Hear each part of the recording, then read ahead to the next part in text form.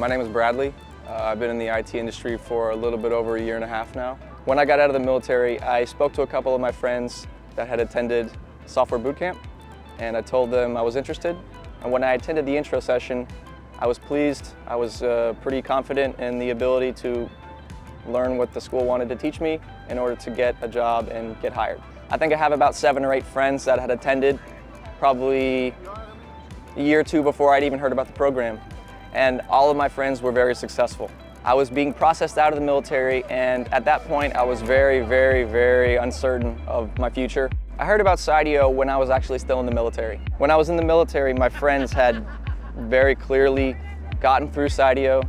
They had successfully completed the curriculum, and they had gotten hired relatively quickly too. So that gave me confidence in CYDEO's ability to teach you what they're promising in order to get you to where you need to be a civilian workforce programmer. I think CYDEO is different because the way they teach what they teach is very different.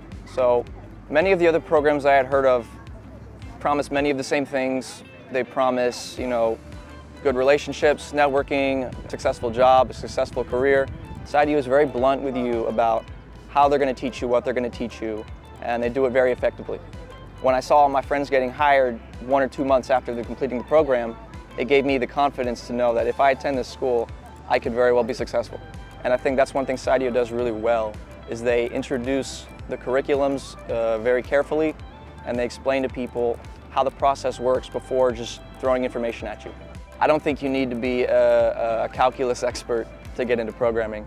My personal opinion is if you have the ability to execute what you're being told how to do in an orderly, mannerly fashion, and you have the ability to solve math equations at a pretty simple level, I think you can be a successful programmer. Everybody at CYDEO is there to help you. Nobody's there to make fun of you. Nobody's there to put you down. Everybody who works at the program is there to help you. Your classmates are there to help you. Your group members are there to help you. Your mentors are there to help you. So when you become uncertain of your ability to do what the school is teaching you how to do, all you have to remember is there's people there to help you. All the resources that you ever will need are at your fingertips.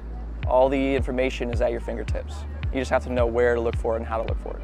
CYDEO teaches you everything you need to know, from front-end user interface automation to database testing to API automation and even manual testing. So having that basis of knowledge that CYDEO gives you before starting work really gives you the comfort to know what you're doing. If a company is asking you to work on site, I don't think there's anything wrong with that. If you're confident in your ability to code, if you're confident in your ability to learn and to be respectful and to ask questions and be productive, I don't think a company is going to have any trouble hiring you, whether they want you to work on site or whether it's acceptable for you to work remote. I think the interview process can be as easy as you make it, really. If you practice your soft skills and if you're practicing your coding, I don't think you're going to have any problem in the interview.